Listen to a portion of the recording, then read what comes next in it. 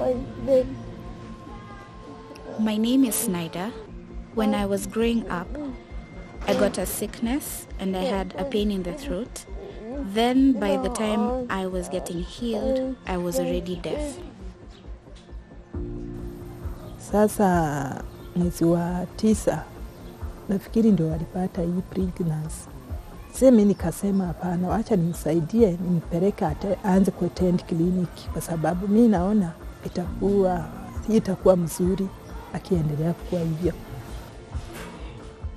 This is a project which has been funded by the European Union since 2014.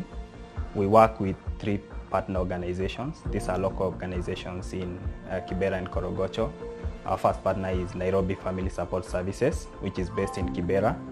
And also in Kibera we have the Action Network for the Disabled. In Korogocho we work with Light and Hope for children with disabilities. We also collaborate with the Nairobi County Health Services and health facilities in Kibera and Korogocho to improve maternal and child health services in these areas. One challenge is that the society is the one that creates barriers.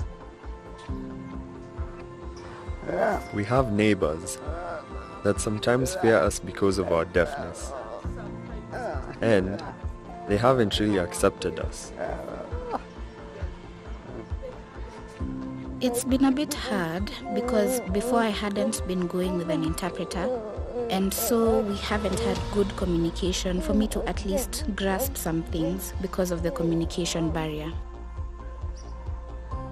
For the 2 clients I'm having, I wouldn't say we have any problem with them. The couple communicates in writing, and then this client comes with the mother. We haven't had an interpreter in the hospital. Maybe they can plan to have interpreters for the hospitals.